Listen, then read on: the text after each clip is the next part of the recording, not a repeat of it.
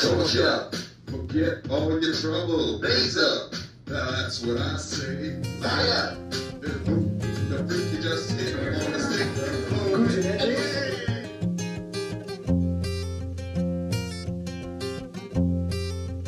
Check this out.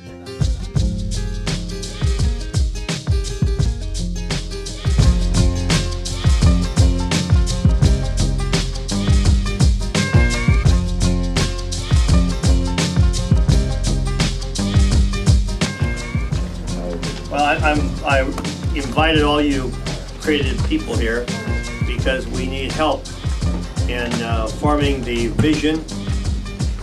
I'm going to show you a technique. The technique I got from the Institute of Cultural Affairs, an organization that teaches this all over the world.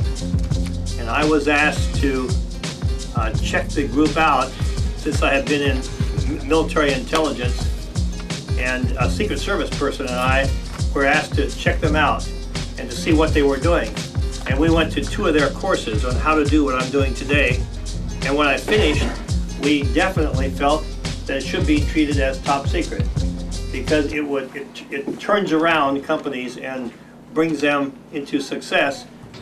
And we didn't want the other countries in the economic war to have that skill level. And so I don't think there are any fascists or communists in the group here. I hope that will disperse this to other countries, warring countries or anything of that sort. Can I interrupt for just 1 minute for a beverage announcement? We're going to order out like specialty coffees. If you want anything like a mocha, latte, cappuccino, or whatever, could you just tear off the bottom sheet of paper with your order and your name and Marie and I'll take care of that. Sorry, John, I just...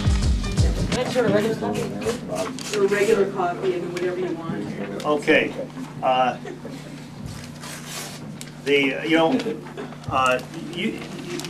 You all in your articles will start with a good story.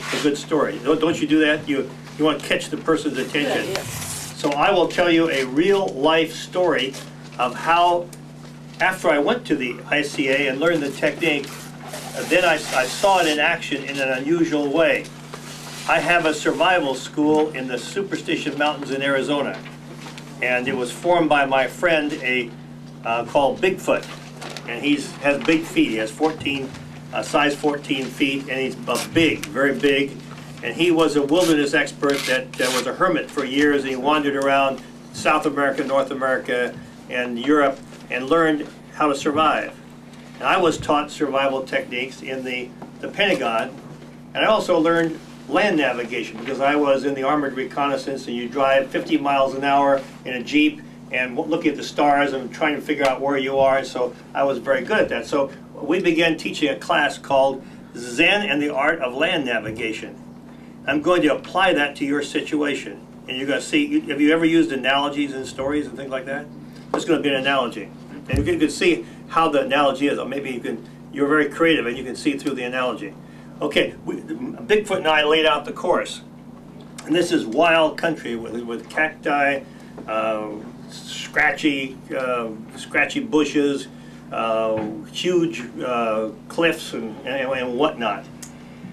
And on the second day, as we laid out the course, we came to what we later call the labyrinth. The labyrinth.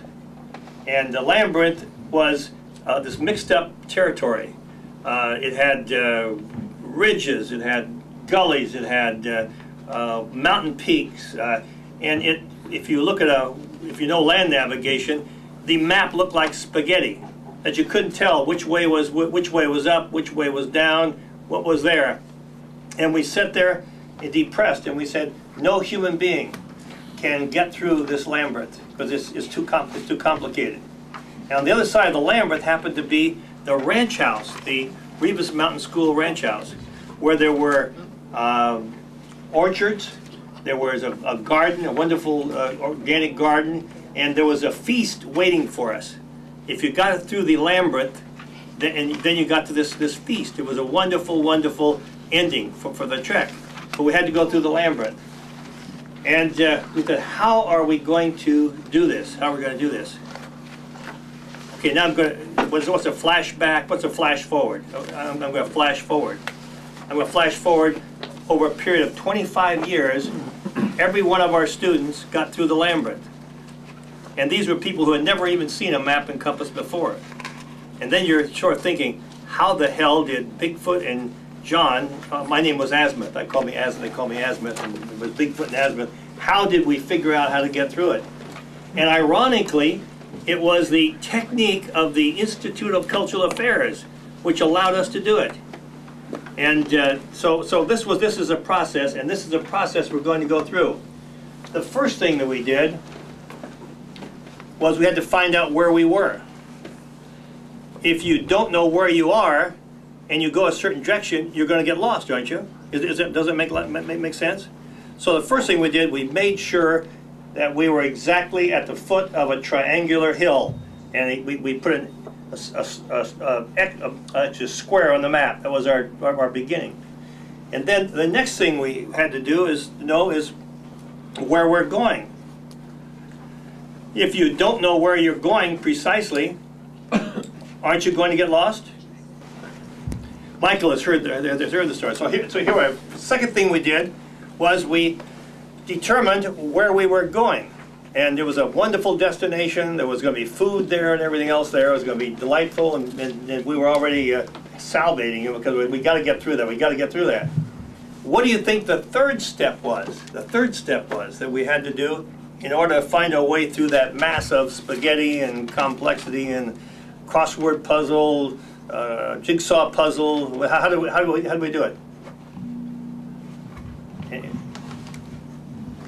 You did it. Tell us. What we did is we said, where do we not want to go? Where are the obstacles? And so we very simply circled all the obstacles, and we circled Iron Mountain, which was very steep.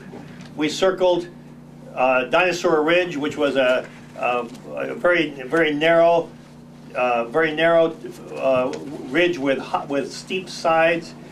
We located where the cliffs were, and we circled them, and we circled areas which were vegetation, very scratchy vegetation, and we circled all those. And what happened? How did this help us? You knew where not to go. We knew where not to go, which in the correlative of that is what?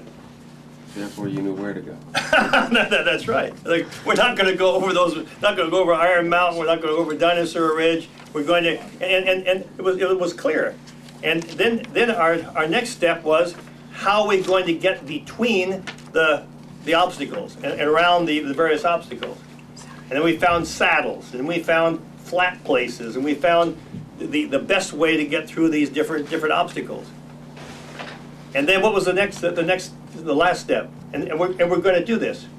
In fact, the labyrinth is very much like we are here at Trans High.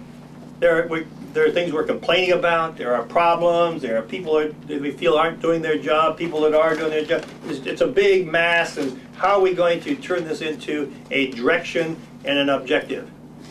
Find out where you are, exactly where you want to go.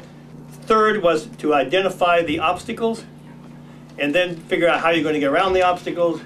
And then we had to lay out the route.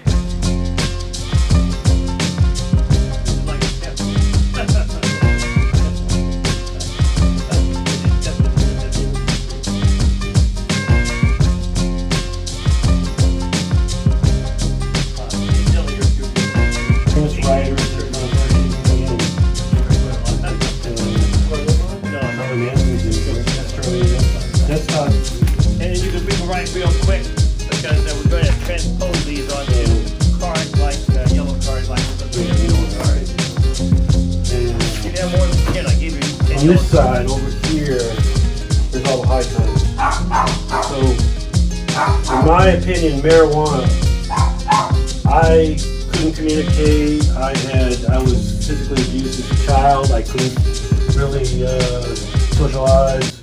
I couldn't talk, because I stuttered so bad, and I had nightmares because of the physical abuse, and it wasn't, I had to go on an immense voyage to figure this stuff out, but when I was 15 and I discovered marijuana, I stopped stuttering. Torch up, forget all your trouble. Blaze up, that's what I say. Light up, there's no need to freak, you just hit on a stick. Blow it.